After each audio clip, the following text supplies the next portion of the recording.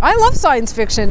Futuristic sci-fi is my favorite genre. I like the serious stuff. I like the funny stuff.